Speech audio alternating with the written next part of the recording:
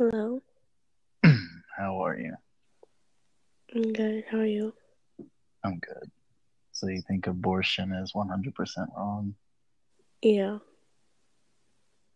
Well,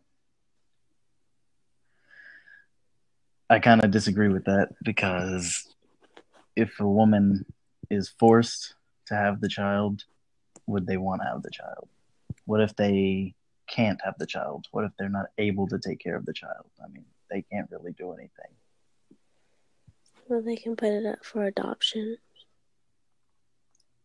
True, but some women might not want to go through the pain and the hassle and the legal process to do that. Yeah, that's why there should be a legal, um, well, a more strict legal process for abortion because I feel like abortion is just so easy that women are just doing that. Like, abortion should be the last Yeah, thing you do. I agree with that. Not everyone should be able to get an abortion, but like there should be a certain, reason to get it, not just, oh, I accidentally got pregnant, I'm gonna go get this abortion. I mean, I don't agree with that, but I do believe that people should be able to get an abortion if they don't want the child.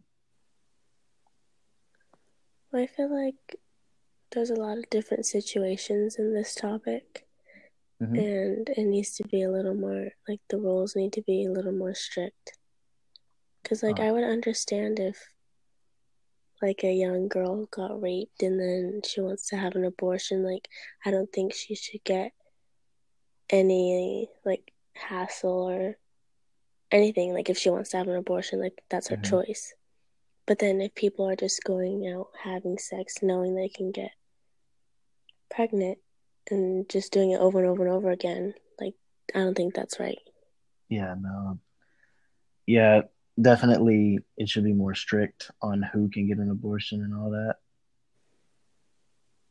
But I mean, of course, just depends on who becomes president, and I don't want to get into that because a bunch of people like to argue about that. But Yeah. basically, I think we're 50-50 on